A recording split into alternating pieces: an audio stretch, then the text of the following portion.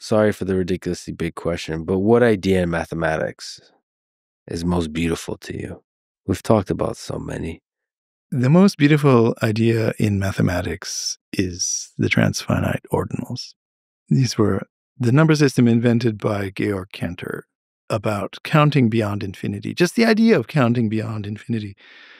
I mean, you count through the ordinary numbers, the natural numbers 0, 1, 2, 3, and so on. And then you're not done because after that comes omega and then omega plus 1 and omega plus 2 and so on. And you can always add 1. And so, of course, after you count through all those numbers of the form omega plus n, then you get to omega plus omega, the first number after all those. And then comes omega plus 1, and so on. You can always add 1. And so you can just keep counting through the ordinals. It never ends.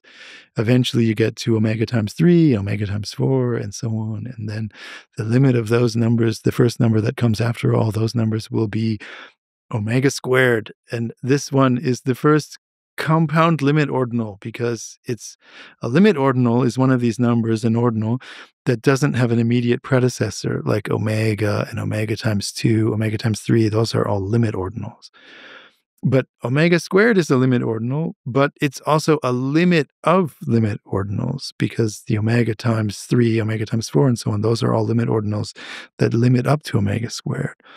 And then, of course, you form omega squared plus 1, and then omega squared plus 2, and so on. And it never stops. And it's just absolutely beautiful and amazing. And furthermore, forms the foundation for these transfinite recursive constructions that came later. I mean, starting with the Cantor-Bendixson theorem that I mentioned. And continuing with the construction of the V hierarchy, and Gödel's constructible universe is built this way, and Zermelo's proof of the well-order principle using the axiom of choice is a transfinite recursive construction, and so the idea of just counting past infinity is so simple and elegant and has led to so much fascinating mathematics. Yeah, the infinity is not the end. And what about philosophy? What is the most beautiful idea in philosophy? So I have a foot in both fields, philosophy and mathematics. And in some contexts, I seem to be required to choose whether I'm a mathematician or a philosopher. I mean, my training is in mathematics, my PhD, all my degrees are mathematics, but somehow I turned myself into a philosopher over the years because my mathematical work was engaging with these philosophical issues.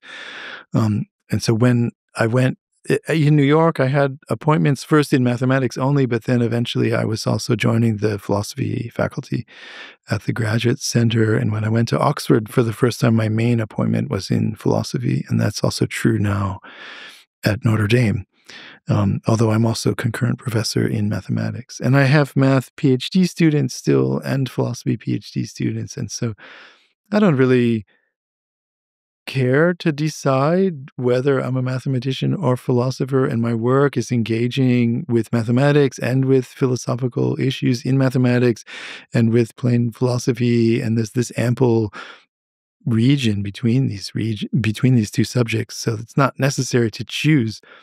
I remember when I first went to Oxford and I told my daughter that I was going to become professor of philosophy in Oxford, and she looked at me plaintively and said, but Papa, you're not a philosopher.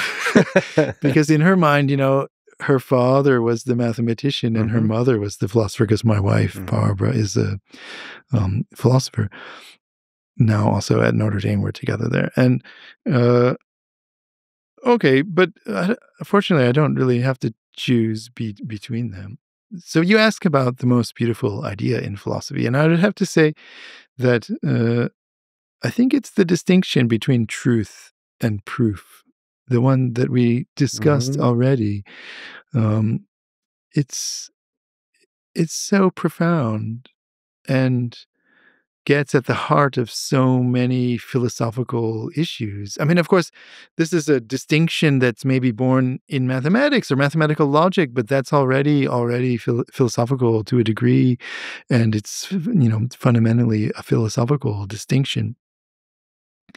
The truth is about the the nature of the world and the way things are. It's about objective reality in a sense, whereas proof is about our understanding of the world and about how we come to know the things that we know about the world. And so to focus on proof is to focus on the interaction that we have with the objective reality. And okay, I'm talking about the reality of mathematics, not the physical world, because as I said, I live in the Platonic realm and I interact with mathematical reality. And so proof is about the interaction and how we come to know the facts that are true in this mathematical reality. Whereas truth is about what's really the case, sort of apart from our knowledge of it. And this is, I think, such a core way that I have of understanding the world and the nature of logic and reasonings. And the gap between the two is full of fascinating mysteries, both in the Platonic realm, but also in the physics realm, and I would even say in the human psychology, sociology, politics, geopolitics, all of it. If you think about proof more generally, which is the process of discovery versus the truth itself. And that's our journey, whatever field we're in. Well, I, for one, am grateful for for how marvelous of a philosopher, mathematician, and human being you are. It's truly an honor to speak with you today. Well, thank you so much. It's such a pleasure to be here, and thank you for inviting me.